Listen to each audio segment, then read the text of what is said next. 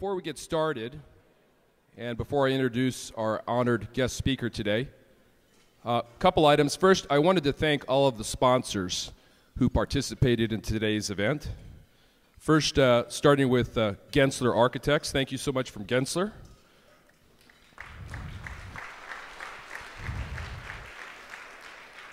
Turner Construction.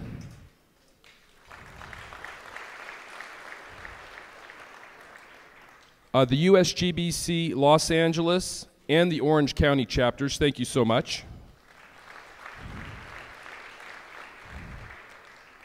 Thank you to the AIA Los Angeles.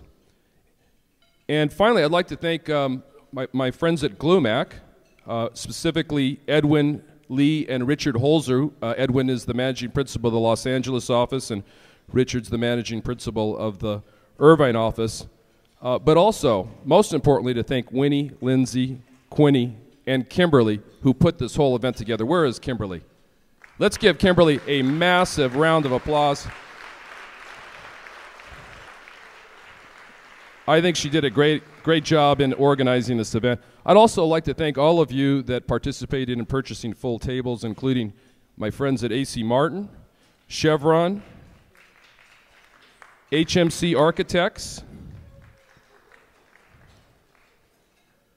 and I won't do this one very well because I don't have my glasses on, unfortunately, but Moulet, Foulades Architects, and Enclose and Victaulic. So thank you all for participating.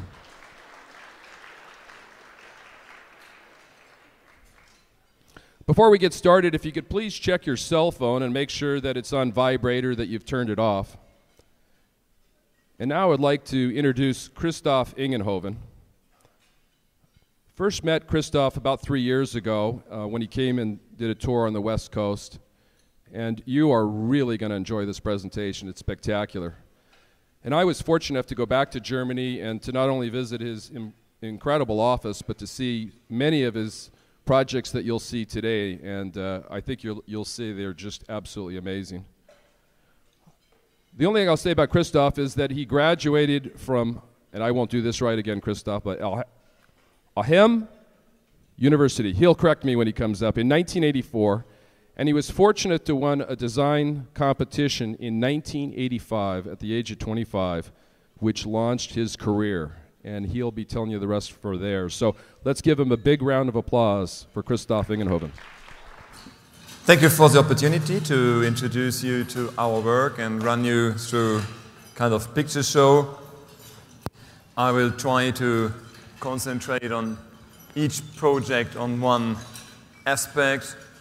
So they are not similar from style, but they are similar solutions somehow. So you will get from every aspect a little detail. This is the office. There are roughly 100 people, mainly architects. We are pretty much doing the traditional architectural job. In nowadays, it is not just architecture. So we are integrating all the engineers in our contracts. Mainly 70–80% of our contracts are contracts with integrated engineering. And that means we are respecting the engineers from the first white sheet of paper on. We invite them to take part in the very early design stages. What I will show to you would have not been possible without that kind of collaboration. And to close friends, meanwhile, we try to keep the same team together for nearly all the projects, which is not always possible, but mainly we are successful in doing that. First of all, I would like to introduce some of our principles. I know that would be a lecture in itself, so I shorten it a little bit. I think that form does not follow any of these fashionable aphorisms like chaos or fun or whatever people like form to follow. I think form follows evolution. For sure, it follows evolution in nature. I think in an evolution style design process, we are able to find solutions which are similarly, at least, on their way to the beauty nature provides. If we are not too much adding to what is necessary. I'm a strong believer that things are beautiful if they are just made out of things you really need. One of my former partners mentioned once that if you take something away from a building, from our office, there is then a hole in the facade later. Or it is not possible to add something to a building from the office without damaging it. And it is not necessary to add something. There are two principles in green building which I would like to introduce to you. One is 000. 000 means no waste, no emission, no energy. This is a very, very high aim, I know. It's not possible to fulfill that to 100% just from zero on. We have to do many projects, we have to try and error, we have to look for the best solution. I mean, solutions are not the same all over the world. What we can get from somewhere to somewhere else is we can take an approach, but I think there has to be local solutions for local problems, even so that energy efficiency is a global issue. Super green goes beyond that. We try to express with super green that it's not just about measuring energy or lowering or higher the energy efficiency, lowering the energy demand. It is more than that. It's about equal treatment, it is about equal rights, it's about better opportunities, and so on. So it's a political question. It's not just a question of architecture and form and design. It is about less. If you look to your cities, and it's not the same in our cities, but the tendency is the same. If you look to your cities, that is definitely not the answer. Because even though that this city looks quite dense, it's not, by far not dense enough. A city like, or a part of the city like Manhattan in New York could be a solution. A very vital, mixed city, residential, offices, retail, everything on one place, very dense. I think that is the future. If you look to the statistics saying that Houston, Texas, for example, consumes 8 times the energy per capita as Copenhagen does, or it spends the same time 4 to 5 times the square meter per capita that Copenhagen does, and you know how good life you have in Copenhagen, so you think that is impossible, but I think you have to change. I mean, it's not possible to go ahead with these autistic kind of buildings with no influence from the user to the climate, with a closed facade, with no operable windows, with a fully air-conditioned control and things like that. Even in a climate like Los Angeles, and Los Angeles might be supposed to be very hot and sometimes humid and so on, and difficult without air conditioning. I experienced, for example, this morning, I mean, it's mid-June, it's not cold. It would be possible today to ventilate a building in Los Angeles naturally, no problem. But where should be the problem? It might be a problem for some days of the year, so we have to solve the problem then. But I will show to you projects from regions in the world. They are much, much more problematic with climate and humidity and temperature than you are. Efficiency is another word I would like to introduce, because people think that efficient things look boring or bad or could be no good architecture. I found that the most efficient things that human beings ever made are the most beautiful things. And if you look to that ship, for example, you will in no way get these people to take something on board they not really need. So by not taking anything on board what you don't need, you get out one of the most beautiful designs man has ever made, or woman. So I think that is encouraging us as architects and engineers to look exactly for that and nothing else. We started our career when I was 25, as Steve mentioned, but we never get that building where we won the competition for build.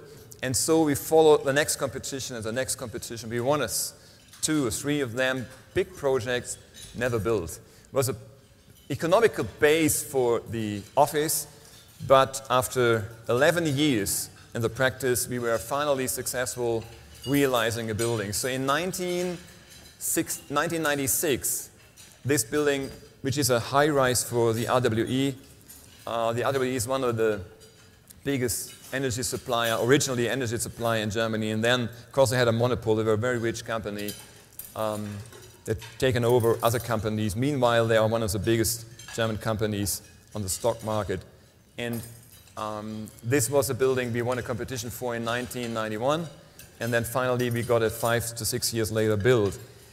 The one thing I would like to mention about that building is that the general idea of that building is to rationalize the surface volume ratio to a minimum, which a circle can, and then put around the building a double skin facade to make mainly 2 things possible: to have the sunshade in the cavity protected for the wind, so with any wind condition you can have that in action. You don't need any glare protection anymore additionally to that.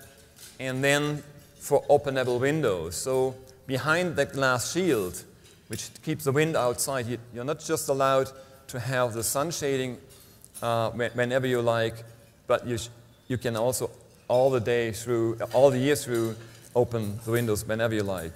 So this is a double skin, 100% glass, sliding doors in the second level. First level, just one glass panel, and then a double glass panel on the second level. You see that is a cavity. In between, you would have the sunshade. This is a bracket that holds it all together. This is, again, a kind of principle in the buildings we do. We try to concentrate and to reduce the complexity to where we can handle it. And that is the one complex point in the building. All the other things around the facade are just cutted glass, just a panel of glass cut in the right size. That's it. And the bracket is the only real complex design. And the bracket is for getting the air in, as well as leaving it and release it. It is about the sun shading in the middle. It's about an additional blind. Inside, it's a sliding door. It's an outside windshield. And this is how it looks from inside. Provides an extremely transparent interior.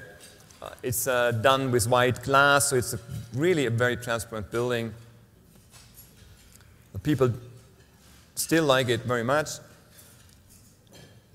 This is a completely different project, very, very small compared to the RWE building, a fun project. We felt a little bit like on a stage doing that because it was for Audi, the car manufacturers.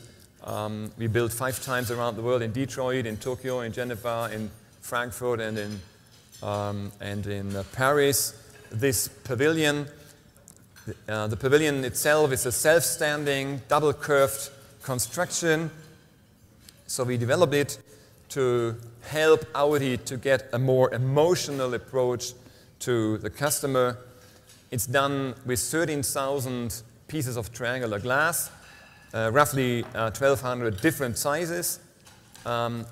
We hold it all together with that kind of detail. It's fixed by that cables hanging from the curved steel beams. And then all together, this is not just a transparent surface or facade, however you'd like to call that. It's the same time the construction. And it shows maybe also another principle of the office. We don't hide anything. I mean, personally, I don't like anything to hide. No hidden cores, no ductwork behind walls, no cavities where you can't get or step in, you can't control.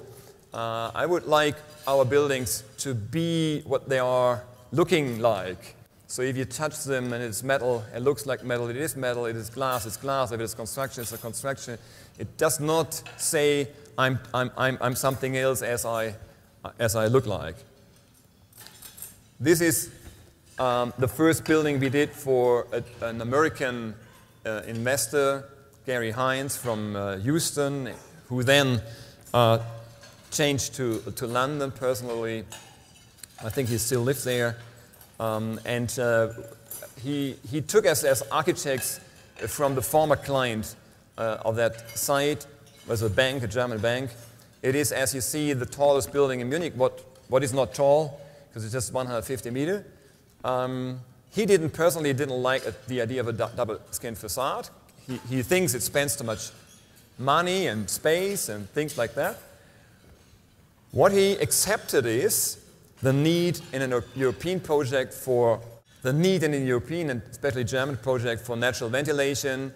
And so we try to look for a solution where it is possible to open small circular windows driven by a mechanical small motor and make in a single layer facade natural ventilation possible, and that looks like this. So we are driving out these circular windows. You can move them extremely slightly, so if you have high wind pressure, you just open them by millimeters, you get enough air in, and if it is slow wind and no problem, you open them to 35 to 40 centimeters, you get a lot of air in. So that works for 66% of the year for naturally ventilating this tower. This is how that looks like. Very, very simple. It's in the middle of the glass panel, where the momentum allows us to cut that hole in without any additional glass thickness. And then just that one line, it's a power cable, nothing special. And the motor is integrated into the window itself, provides 66% natural ventilation, is surrounded by a small garden, quite a beautiful kind of campus around. So positioned directly the opposite side of the street from the Olympic Stadium, one of the, for me, most admirable buildings from the 70s in Germany. A great construction from Frei Otto and Günther Behnisch. This is, again, a completely different project. We did the headquarters of Lufthansa in Frankfurt Airport. Lufthansa had the privilege, in a way, to get relatively cheap a building site directly in the airport or directly on the border of the airport. The problem with that is it's surrounded by noise. So if you look at that picture, you see the A3 in the background, the most frequented motorway in Europe. And then you have all this local traffic around as well. You have a high-speed train track directly on the back of the building. And then here the airport starts. So it's really surrounded by noise. The question was how we could provide a building with natural ventilated offices, human scale, nice to have, attracting people to work there for Lufthansa, commuting from maybe on a daily basis, maybe on a weekly basis from Hamburg, Munich, somewhere else in Europe to Frankfurt to work for the week. And this is how it looks like. That's the first stage of the project. This is 10 office wings and 10 gardens. It's surrounded by a vertical glass facade. It's covered by a canopy in alteration of glass steel shell and concrete shell. A very light construction. That is the whole design, meant to look like a paraglider. It's coming out a rational reason because the incoming planes have a kind of restriction following them about the height of the buildings, with getting higher and higher with a bigger distance from the runway. And so we had to keep under this line. A small short tour through the building itself. This is a drop-off zone. The only garden which is outside, all the other gardens are inside window gardens where we have the drop-off. This is the entrance hall. We have a central spine meant to be much bigger than a normal spine would be for that 10 fingers, because it is supposed to be much bigger at the end, 30 fingers and 30 gardens. So we had to provide a real strong inner lifeline with atrias, with open voids, with vertical with stairways, elevators, things like that, all integrated into that spine. A look from the very top. There are meeting points from every third finger has one in front of it. This is how it looks from the very top.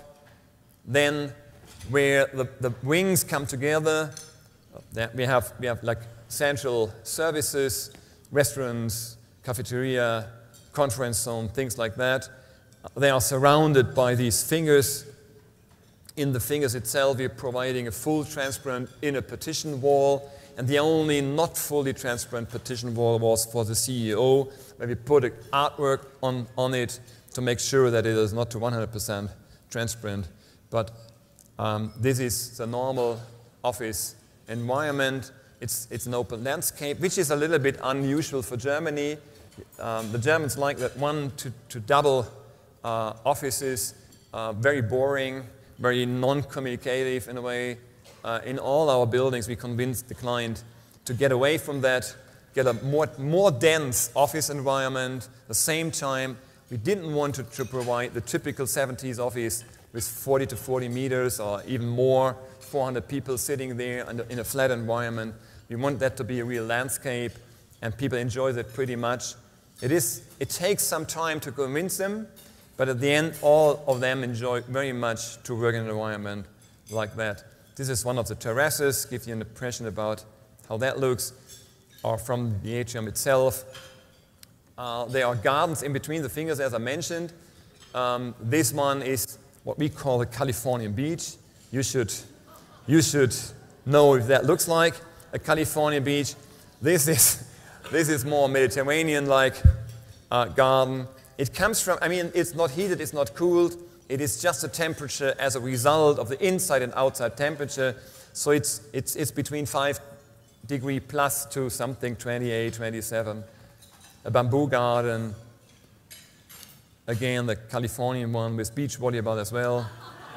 I checked that this morning on the beach. It looks like that. The only thing I'm missing here is the sea, but we are waiting for the next project to integrate some bigger water into it.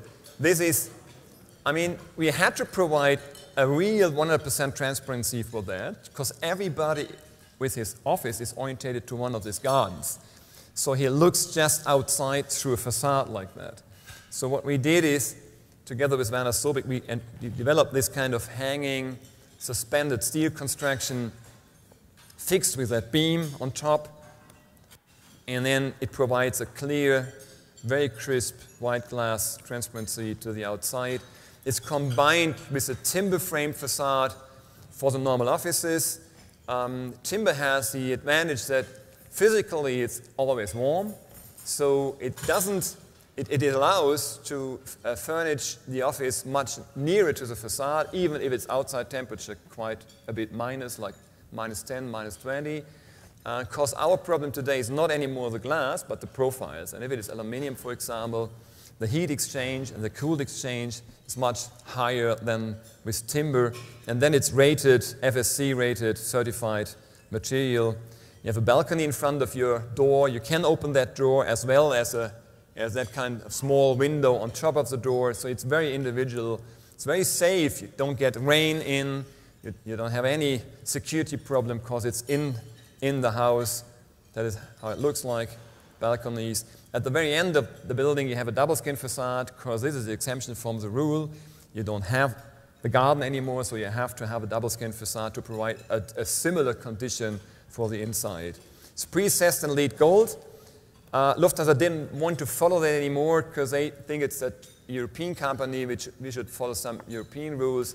So we get the so-called Green Building Partner of the European Union, which means we are 25% lower than the energy demand should be in Germany. There is a quite strong energy regulation in Germany. It's called Energieeinsparform, which means energy efficiency rule. And with 25% lower, you are comfortably lower than 100 kilowatts per year and per square meter, which is difficult to get even. So how that works, This is one of the gardens again, a tea garden, and the system is like you have a tube, a metal tube on one end of the building. The cold outside air falls down to the building, get pre-cooled here just by being released under the building to the concrete structure. Nothing is added, and then it is getting into the building, and then we release with a 2-time air change rate, mechanically ventilation into the offices if needed, not for the whole year, just if needed. And that is pre-cooled by this structure. And then the atrium itself has louvers on the vertical facade. We get air in, you open your window, you just ventilate your place, no problem. And at the very top of the atrium, we have to release this air again. So you can imagine that this is maybe the most tricky design or detail in the building. And so we talk a little bit about that. This is the roof. This is the detail where that all comes together. And here you see that it is one detail where the glass shell, the concrete shell, the vertical facade comes together. It's the same time where we release the air and where we collect all the water. Not easy. So this is the water. We retreat it and have black water retreatment as well, gray water use and things like that. And then we release at the same time the warm air into the external air. The problem was that we had to make sure by testing it in wind tunnel tests and other tests that with any wind condition, this air is released and not pressed again into the atrium. So this is even more important in case of fire, because we don't like to have an additional fire escape route. We use the atria as escape route. And that means that there should be no smoke. And to make sure that that all happened, we invented 2 flaps, this one and this on the other side. This is fixed and this is movable. And that makes sure that we have a kind of Venturi effect on both sides. From wherever the wind comes, makes sure that it sucks out the used air and as well the smoke from the atrium. And then it runs through a model and mock-up and testing process, a quite intensive thing. It was worthwhile doing that because the whole thing depended on it, and at the same time we had 3,000 meter running detail. So it's okay to invest some money and some time into it. This is the detail. Then this is how it looks from inside. This is how it looks from above. Again, this is where the air comes out. This is one of the movable flaps. Here you can see the fixed one. It gets some awards, the REBA International 2008 award.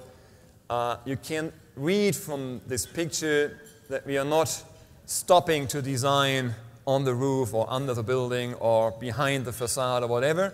It's all part of one ambition. And the 5th facade, as we call the roof, for sure is one thing we have to look at. It gets a Chicago Athenaeum Award and as well some other international awards. This is how it looks when it gets extended. So it gets 3 times its size. And here's something different. Stuttgart Main Station project is a very long-lasting project. We won the competition in 1997. I was then 37 years old. I told the client, this is a good solution because I'm going to be still alive when the building gets completed. Meanwhile, it is 13 years ago. It's still not completed. It will take us to 2019 to get it completed. Hopefully I'm still alive then. I will run you through the project. It is in Stuttgart itself. We have a kind of head station in Stuttgart from the 19th century or beginning of 20th century actually. A quite famous building. The problem in Stuttgart is that the tracks use so much space that it was extremely economically sensible to get away from them. And there was a city planning competition which we didn't win because we didn't take part in it. And this was a result. And the result was to build a station in a complete other direction than it was before, build tunnels under the hills, come come underground into the valley. So the trains which are today coming in like here, in the future come in underground from here, then through the station, and then back into the valley. And this is a very, very expensive project, 4 to 5 billion euros. It is financed. Meanwhile, we are working on the working drawings and the tender and specification. So our part is now to design mainly the station itself and the buildings around. The problem with that is a very theoretical one, and it takes a little time to explain. This is a valley again, and you have to imagine here is the existing station, and the city is pretty much here. The problem in Stuttgart is that the ventilation of the whole valley is depending on that place. Because in the evening, all from the mountain, from the hills, the relatively cool air falls down to the valley and then follows the valley down to Bad Cannstatt to the river. If you build a building here above ground, you will stop that all. And if you remember what they suggested exactly that, to build an above-ground station with a below-ground track. A little bit of contradiction, but the difference in the two levels, track level, what was given, and the landscape level, which is also given, is about 8 to 12 meters. And 190 of the 191 architects in the competition did not believe that they are able to provide a beautiful space within that limitation. So they built buildings or foreseen buildings being like 30 to 40 meters high, big glass buildings like the Milan or like the Paris stations are. The problem with that is, with steam locomotives, you needed this kind of halls.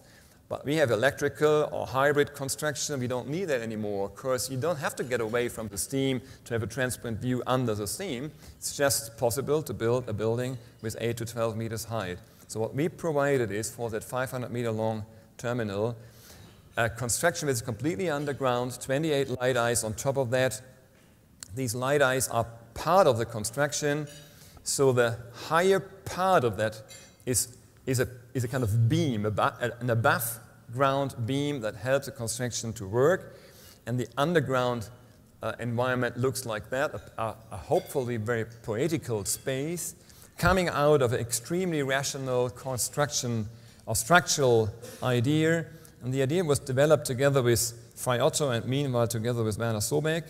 And the idea was, from that drawing on, getting from a membrane construction which is able to show the ideal form for pure tension-loaded construction, like a membrane is, and get that around to a pure pressure-loaded concrete construction which has the same form.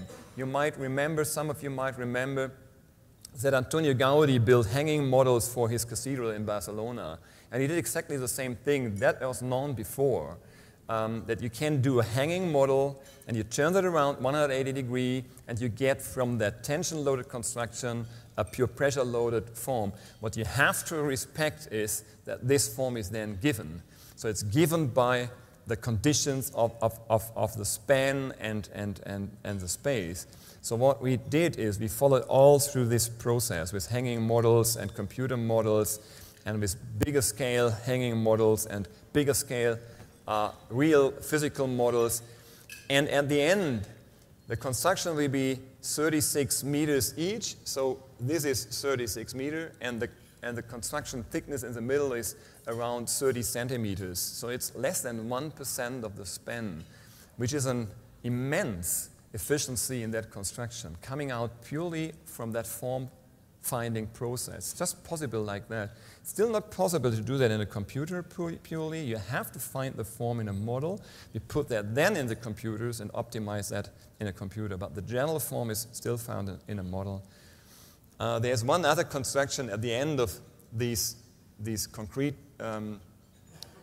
parts. We have a glass and steel shell on 4 ends of the building. We didn't want the people to get underground into the building. We wanted them to go above ground in something, a beautiful form, and then in that building or in that glass shell downwards. So this is how that looks like. That's the biggest one from these glass shells. Give an impression how that looks. integrated into the light eyes, get some awards, even if it is not built yet. Get even more awards than built projects. I don't know why. Got a Holcim Global Award for Sustainable Building in gold, which was about providing a carbon-free building. The question is how that works.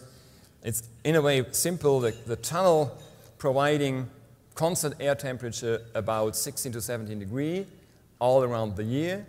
And the trains coming into the station pushes air into the station at the same time. Outgoing train sucks air out of the station. So it's a ventilation system in a way. So you get a mixture of the 17-degree constant air temperature of the tunnel, and then the Earth's temperature, and the outside temperature, let's say 32 degrees Celsius, and that gets to a maximum of 27 in summer and to a minimum of 14 degrees in winter, which is a very, very comfortable station, because you enter a station with what you wear outside in a way. So this is cooler than outside in summer and significantly warmer than outside in winter. And that is done without any additional energy. It's coming by many, many aspects, but one aspect is that the 5-meter difference, level difference of the tracks itself helps the air from the tunnel getting through the station, a little bit upwards through it, getting a little bit warmer, and then out to the next tunnel. It's a natural daylight at 80%, 18% of the surface is glass.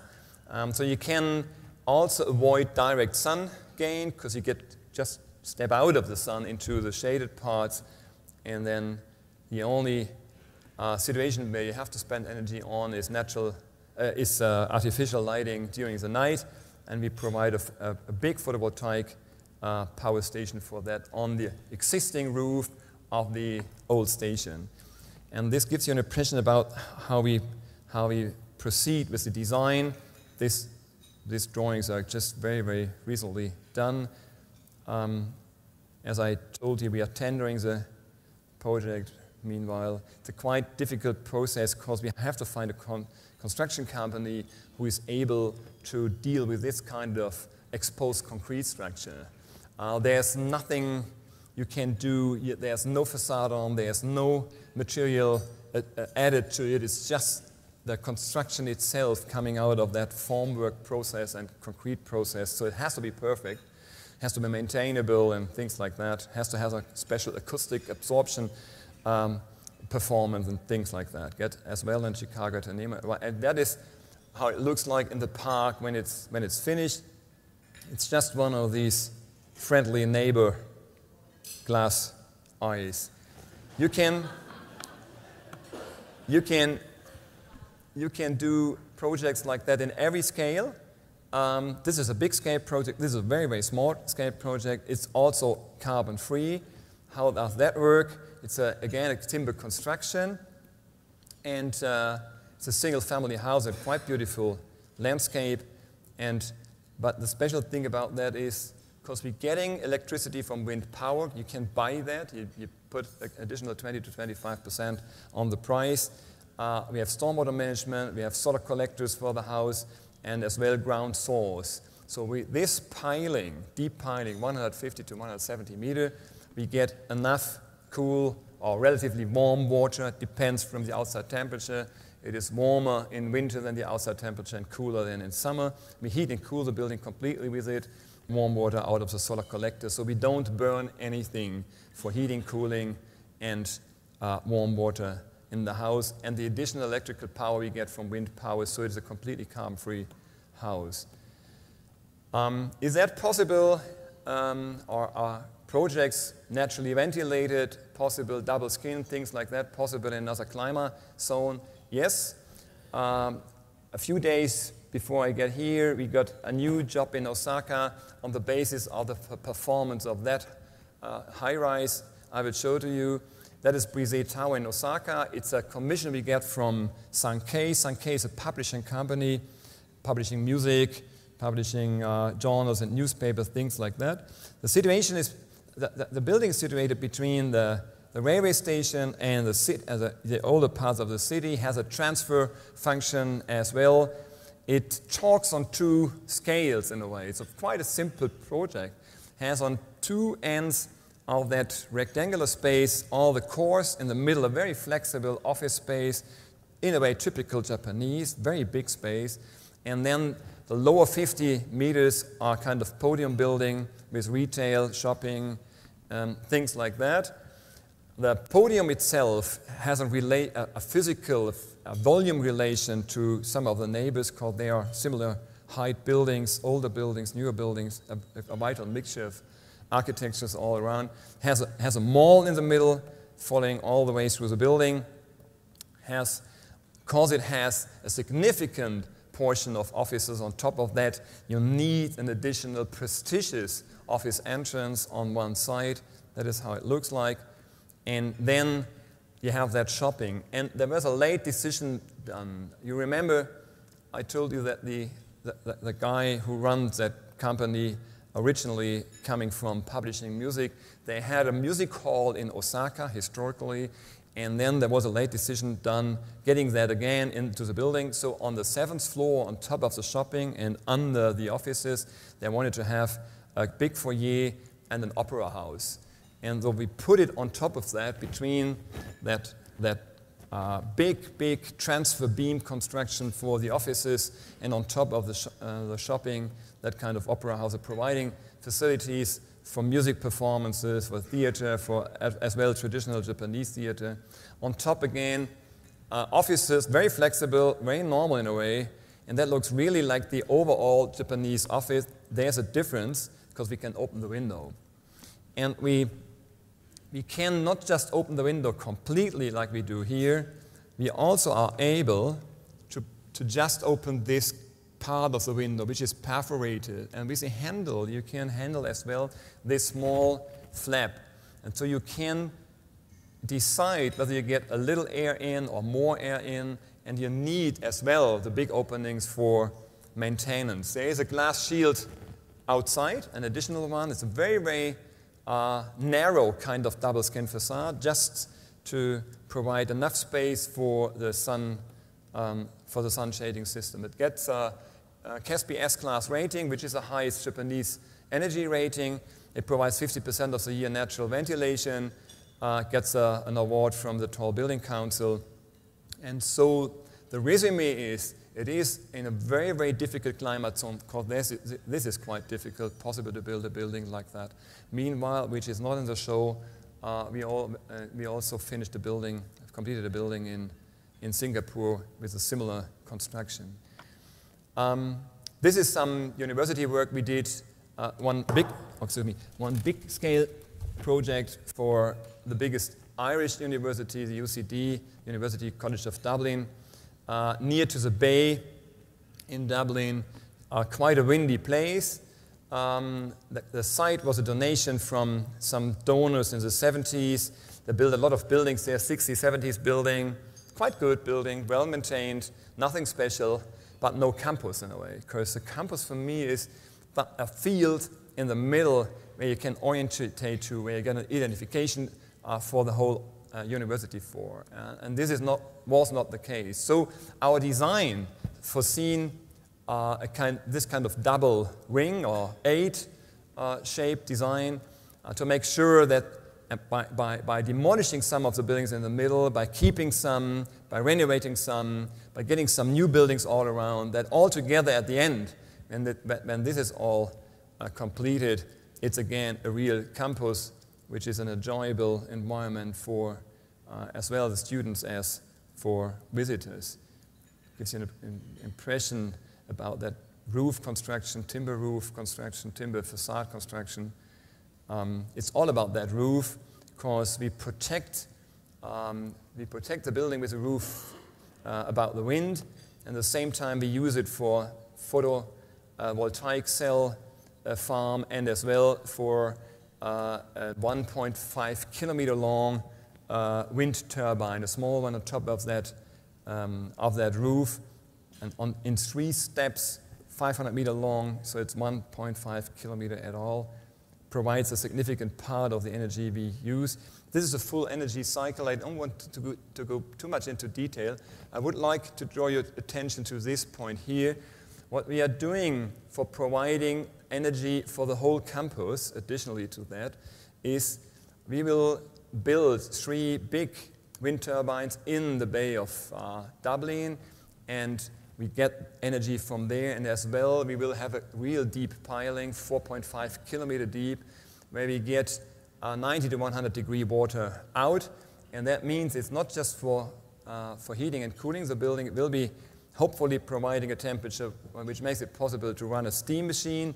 And then you get as well electricity out of that. This is definitely a technology which is very, very interesting as well for other regions in the world. Because if you can pile as deep as that without causing trouble with earthquakes, which can be and which has to be well engineered, but then you're really solving a part of the energy problems you have.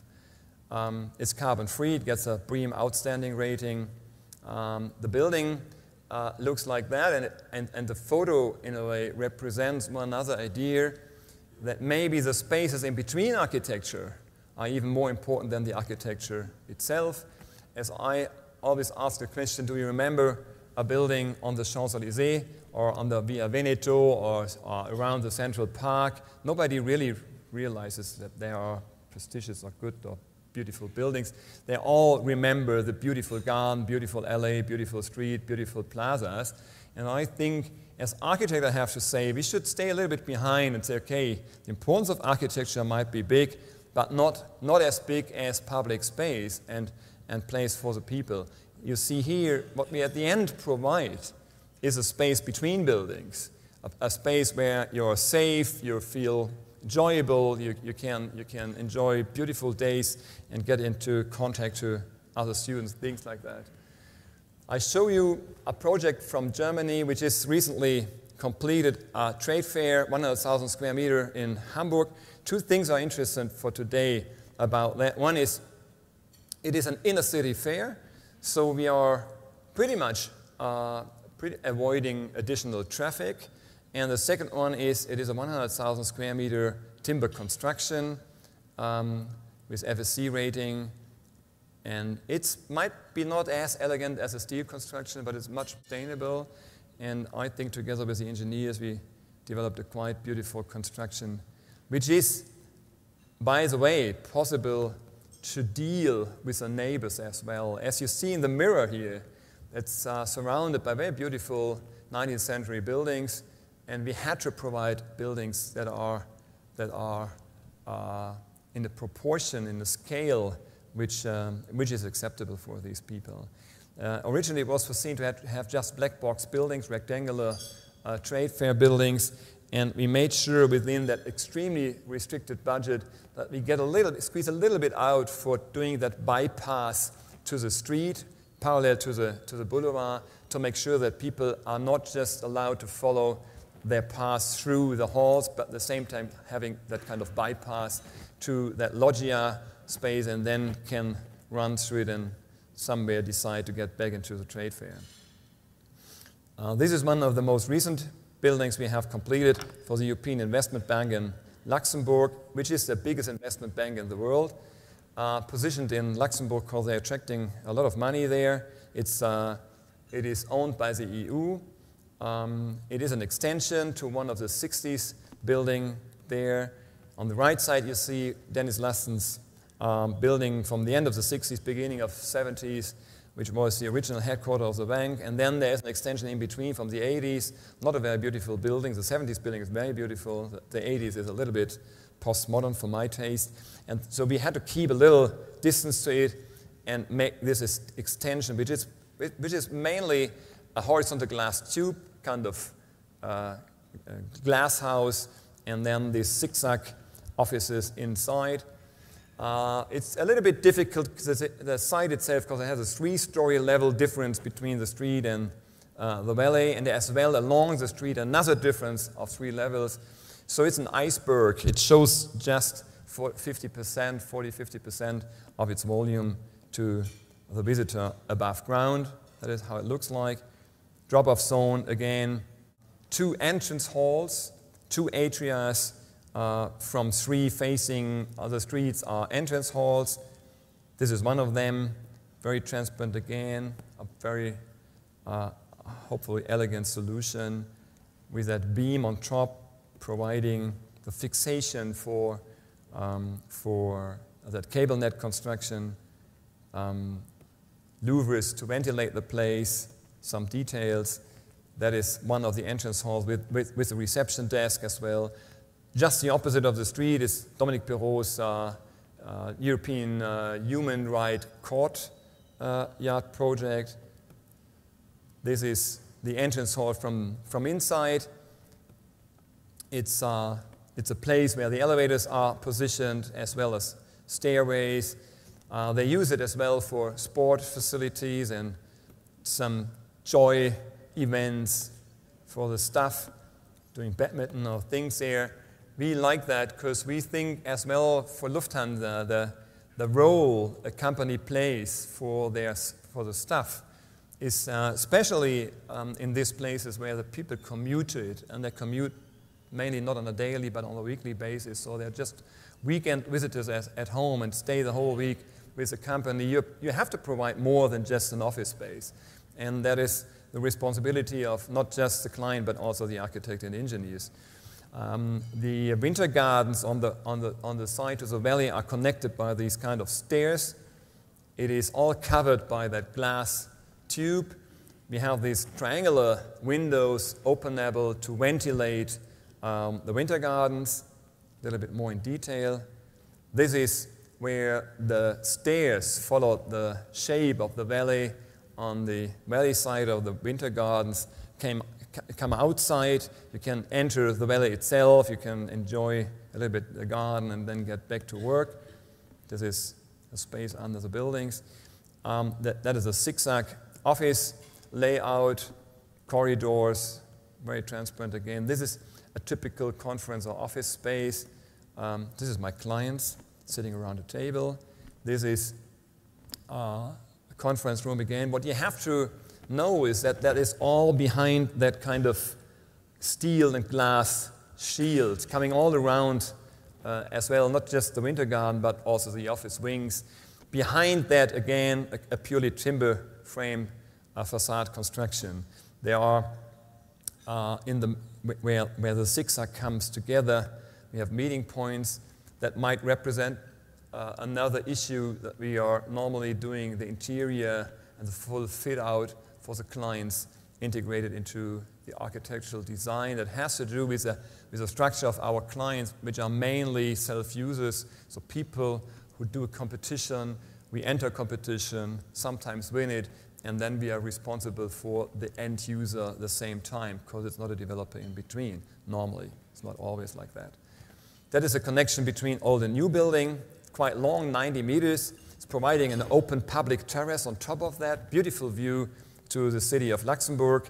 And this is part of that partly underground situation. You can maybe imagine how that works. On the right, there's a street level, and then to the left, it's going down, down, down to the valley. And that is level -2. So it's possible to natural light as well these partly underground portions of the building. This is then the cafeteria, a 90-meter wall painting from Michael Craig Martin, an English artist, a very beautiful thing. And the cafeteria helps the people overcome the distance between the buildings. They use it at least 2 to 3 times a day. It's a nearly 24-hour facility. So many from the people from the old building and the new building commute there and meet people from the new building. I think it has a role in the social life of the building. This is the outside terrace according to it. It gets first time in continental Europe and British rating, BREEAM, excellent. We get that not just for the design, we get it as well, and we are quite proud about that, 1 year after completion, because they come back and measured the completed building again, the performance of it, and then gave us the excellent. We had just very good before, and we got the higher rating, the excellent, then after completion. We had to decide for an energy rating system, and that was on BREEAM. It could have been a Swiss one, or a German one, or a French one, but we had to decide for one because there's no common European one. This is the shelter with the triangular openings. Again, the tube, the triangles again. This is the thing from outside. From inside, this is the typical winter garden, the whole issue. It has 3 to 4 different temperature zones. The blue one represents the outside temperature around, let's say, -20 to plus minus. And then winter gardens are between 10 to 20. The warm area to the street are a little bit heated because we use them as vertical access to elevators and stairways and things, bridges. So they are between 15 to 20 something, and the offices are above 20. And this is one of the winter gardens, the untempered one in winter. In summer, it has a maximum of 26 degrees. We cool the building by activating the thermal masses with geothermal equipment again. So we're getting in, for example, in summer with 17-degree water, and in winter with 27-degree water. Quite low temperature spread, very healthy, big surfaces, low air change ratings and rates, and very, very slow air movement in the environment. And then with outside temperature of -10, it gets to a minimum of 6 degrees, and in offices a minimum of 21 degrees. It helps to have a good district heating. In this case, it has 21% lower primary energy rating than natural gas, which helps in the rating in BREEAM. This is, again, the atrium. And then on top of that, we had, again, to find a solution for releasing the air, quite similar to Lufthansa, smoke extract as well, this time integrated into the flat curved canopy or glass roof. And this how it looks from a little bit far away. It gets again a REBA International Award and a Chicago Athenaeum Award and an European Architecture Award, and as well the Emilio Ambas Award for Green Building. And I will jump over this because this is maybe not so interested in detail. We did a project for Tishman Speyer, kind of how do you call it, redensification process for La Défense in Paris. And at the same time, they wanted to build more buildings there. They wanted as well to have residential buildings there. So we made a project together with them with a suggestion to build on a traffic corner on level 1 to 50, something which looks like that. So I come to recently finished or buildings that are still on site, quite a bit also smaller buildings. This is a residential tower we built in Hamburg in the harbor city. It is a design according to wind, sun, and noise, and as well the view. The views are to the River Elbe and to the sea. Obviously, we are orientating the terraces to there. The noise is luckily coming from the other side, so we had to provide double-skin windows to provide a more closed facade to that noisy side. And then the exposure to the sun, because there are mainly people in the building which are at home late afternoon to evening. They want to enjoy the afternoon sun. So that was obvious, and we could use the sun as well for solar thermics on the roof. And then we raised the whole structure 6 to 7 meters into the air to make sure that it is positioned on that stair. We're providing a little bit more public space as well, and that is how it looks like. And there's another problem. It's the wind, because the wind is coming from the same direction as the view is and the sun exposure is. And we found out in the wind tunnel test that the best position for an open terrace in the wind is really directly into the wind. So you're not facing it with a shoulder, you're facing it directly, so it lowers a little, and it keeps it quite quiet in that place. You can use that terraces the main time of the year. And if it's not possible, then we provide another sliding glass panels, and we make it a kind of winter garden then. So that is how it looks like. It gets a Hafen City Eco label in gold. That is mainly about the mixture of energy we are producing. We take community heating with a primary energy factor of about 0.5, which is a very, very good primary energy rating. We didn't do anything about that because that is given. And then we had a cogeneration unit, a fuel cell, and solar thermal on roof. And that mixture together gave us the gold. This is how it looks like from there. I think it's a beautiful, small apartment building, quite beloved by the people there. We recently finished a building in Düsseldorf, so-called Sky Office, a relatively small, 70, 80-meter high-rise, a purely office high-rise, a little bit an interesting shape. The shape is quite rational, much more rational than you think. It's coming from two cores in the middle, and then an ongoing belt of offices all around. You are allowed to build offices naturally ventilated and lighted in Germany about 7, 8 meters deep, 2.5 times the clear height of the interior space. And then we get from the distance of the core to that peak here, we get deeper spaces as well for communication, conferences, reception, open offices, things like that. So it's a quite rational building for lawyers and for consulting companies who need a lot of single offices or double offices around the building, all around the building without any exemption. And then we are providing deeper space for other things. What is essential is always the surface volume ratio, and the best would be the circle. The competition had a quite good rating here, and the complete design then, the optimization of it, had one, or has one, which is quite near to a circle, surprisingly near, which means this is a very, very compact building still. This is how it looks like, gives an impression. Very different from different sides. Partly it looks really round building, and then it gets back to something which is split again. This is the facade, the double skin facade, mainly because of the noise of the street, and then it has the same, every double skin facade, it's ventilated, you can open the window.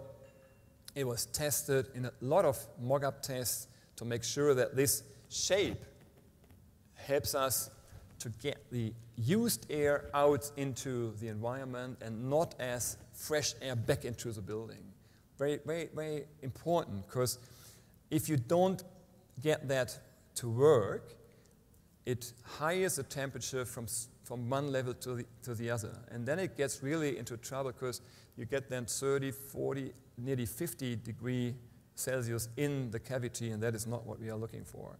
Has a low balustrade to open the view, has a slab activation as well for heating and for cooling. It has an induction unit near to the facade, a decentral air handling unit system to cool and heat it. Additionally, this is where we get the internal air back, gives you an impression about the fit out, which is provided from the developer in this case. That is a detail of the induction unit. I don't want to explain that into deep detail. This is, I mean, it's not just a quite rational shape, although it's looking emotional. I think it's a beautiful building with a very, very simple detail at the very end. And that is the top of the building. And there are a few buildings on site. One is a university building for a private donor, the economical faculty in Düsseldorf. It's situated in a kind of hidden lake, very beautiful in a way. It's a curved building, it's part of the shore of that small lake. We have the conference rooms in ground floor, and then as well professor, assistant, professors, students, and people sitting openly on two terrace levels. On front of that, a kind of wooden stair coming all the way down to the small lake. Without the stair, it looks actually like that today. It's pre-assessed in the German rating system in gold. It has a very, very good daylight use factor. It has an outside sun shading. It has as well natural ventilated single offices and natural ventilated atria or gallery of space. We do rainwater harvesting, things like that. Again, we are using geothermal equipment to heat and cool the building. And that is what it was supposed to look like. This is the building site today. Gives you an impression on what kind of project we are working today. It has a zinc facade, especially with some, it's folded and gets later a little bit grayer. Hopefully today it's really shiny. That is how it looks like today. We're doing a project for Swarovski, headquarters of Swarovski Financial Operations and International Marketing on the Lake Zurich, directly on the lake. Very beautiful site with a view to the Alps. It's really possible with good weather to see all these Alps. So we built that building about that view in a way. A kind of U-shaped building towards the lake shore, in between these vineyards. A very, very beautiful site, very beautiful climate as well. I think everywhere where you can plant and have wine, the weather must be beautiful and spectacular, as you know from California. This is the shape of the building facing the lake, and on top of the building we have a photovoltaic plant again. This is the ground floor with all these conference and community and restaurant facilities. And then on top of that we have an open office landscape for roughly 150 to 200 people. And just in the back there's some single offices and meeting rooms which are necessarily single with a transparent facade all around. Meeting rooms here and meeting areas, and then an open landscape again. Has a Swiss Minergie Eco rating. This is much, much tougher than the Germans are. Give you an impression, the 25% in Lufthansa were below 100 kilowatt per square meter and annum, and this one is below 40 kilowatt per annum and square meter, which is really, really difficult to get. And it's including heating, cooling, and electricity. There are many, many factors helping us with that, but there's one factor which I would like to draw your attention to. This is the lake water use.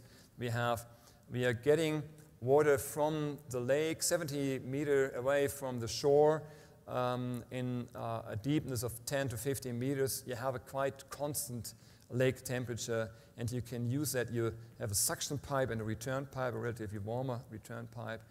We had to put that underground because in front of us are very prestigious sites where you can't go with above ground digging through the site.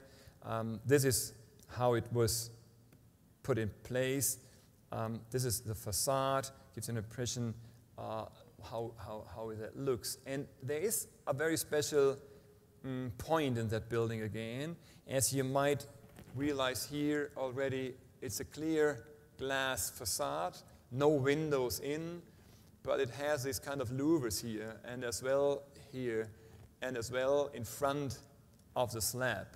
And there's where we use it. We are just having a double skin facade for having sun shading again in the cavity, sun shading, glare shade, the same, slab activation, as you know, and then we're getting the air in through that bracket which is just in front of the slab, and get the air as well out here. This is the interior in the model, in the mock-up space, and this is the maintenance access to the facade. One of the mock-ups showing that, and there's a detail that I would like to explain here or here, and that is covered by this perforated glass steel metal, and the perforation is all the same, but one element is air intake and the other one is air outtake. And because we have this alteration, again, we are not getting the used air into the upper spaces. And then this is the air intake in the interior and the outtake as well.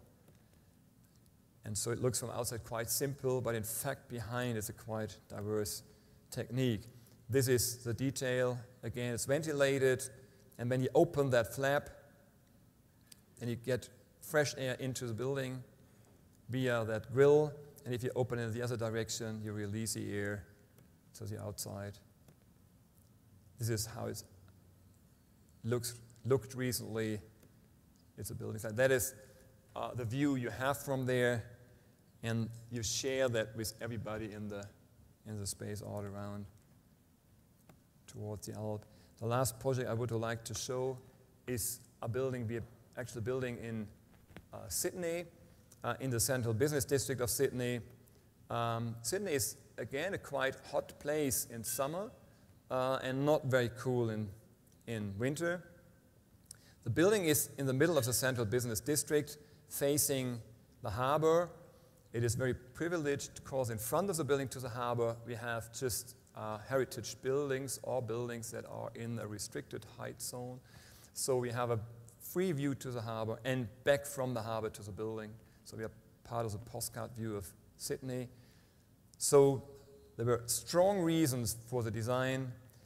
One aspect is that the city grid of Sydney is quite rectangular, and just in our place it turns into diagonal, and that causes some trouble.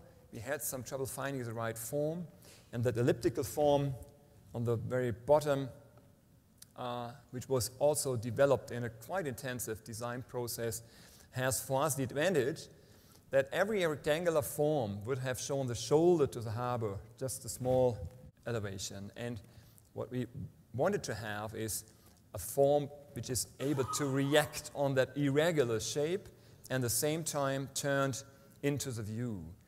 And you see, by positioning this white course, we blocked out the very high neighbors, the tall neighbors, where you have no view, and we opened the building to all the views we have. And this is, for example, the view to Bondi Beach and towards the National Library. And this is how the building is positioned. So you have an open view between Aurora Place from Piano and the other building on the left side. And then there was an additional decision done that we raise the whole building to 20 meters upwards. The reason for that is very simple. We wanted to get a rating from the city of Sydney about design excellency that gives 10% extra to the developer. We were successful with that.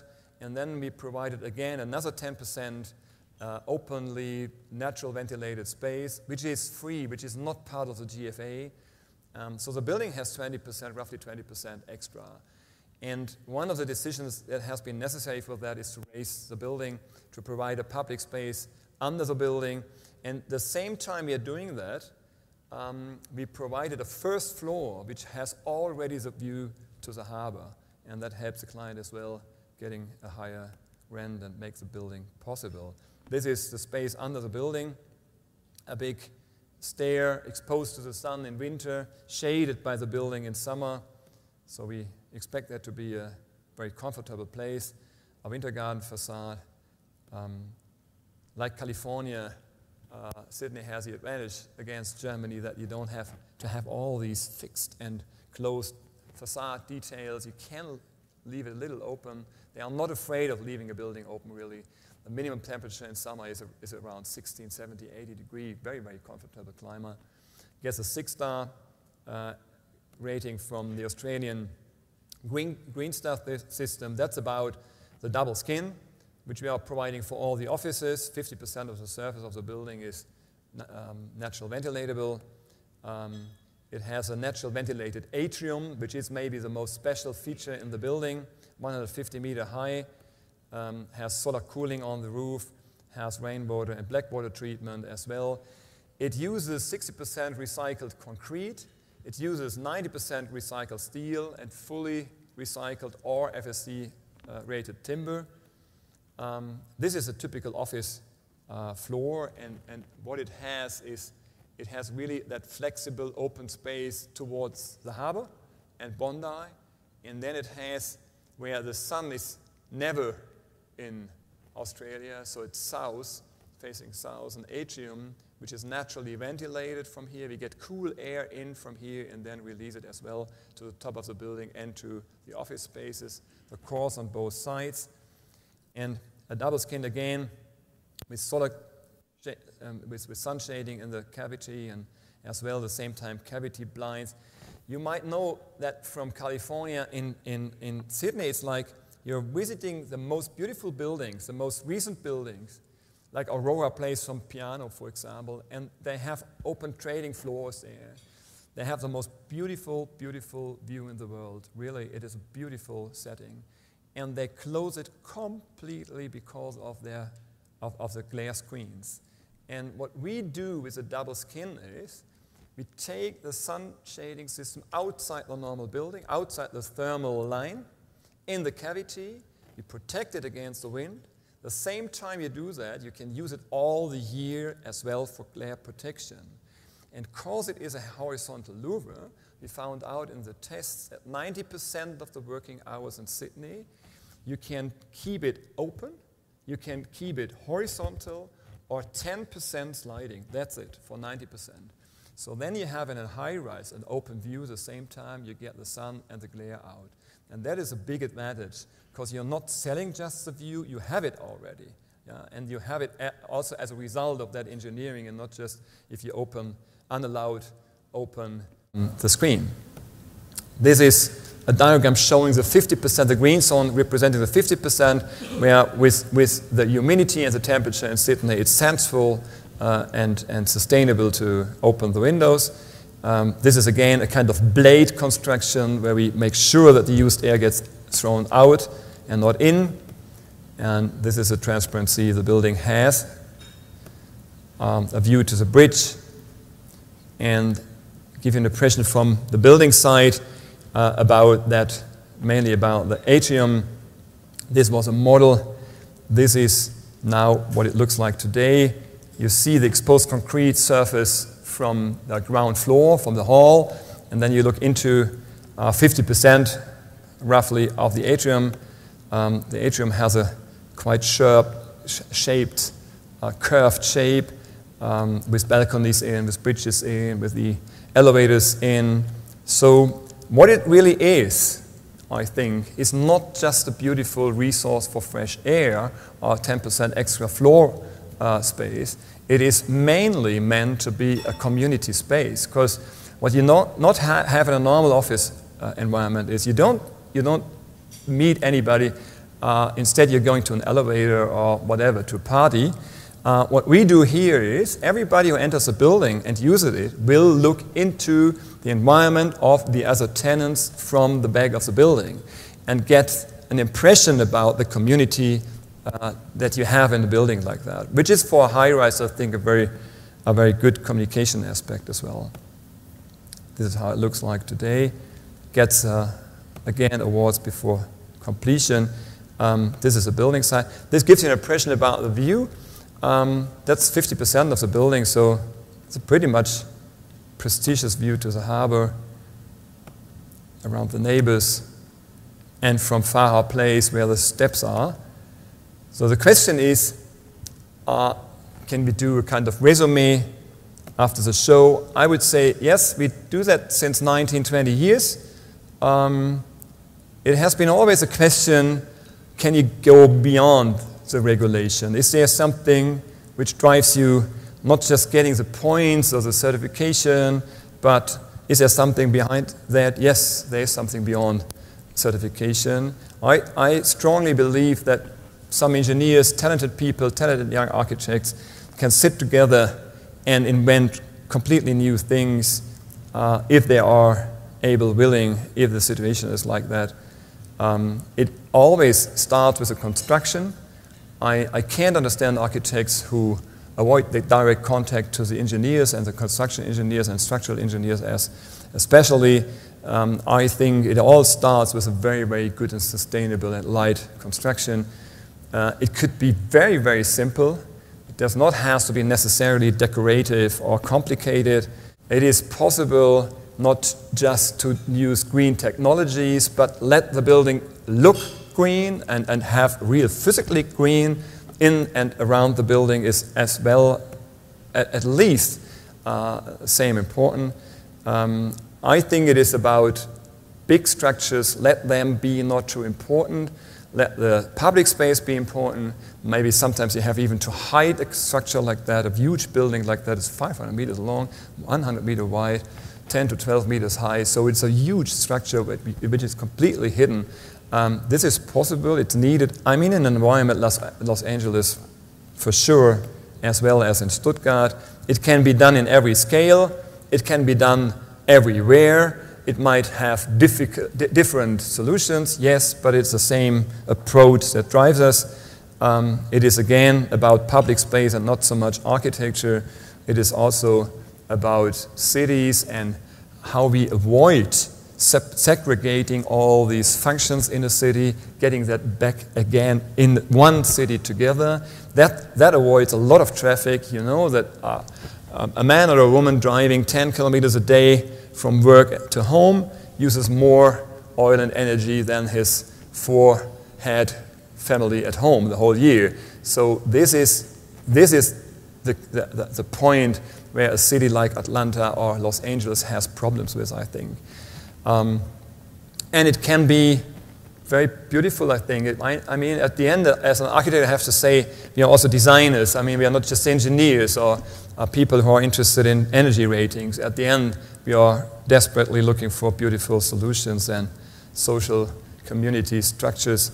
And yeah, that's how it is. At the very end, I have to say, as an architect, you have not just responsibility for these things. As we experience with the building for the International Criminal Court in The Hague and in the Netherlands, it's also about making, for example, this building understandable and readable for people all around the world, not just for European-based or American or South American, coming more or less from the same cultural background, but for people all around the world, coming as witnesses or as lawyers, judges, and so on to that place and sitting all together trying to get a solution for heavy crimes that has been done by state governments around the world.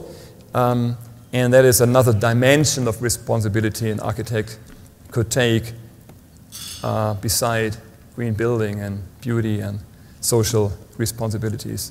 Thank you very much.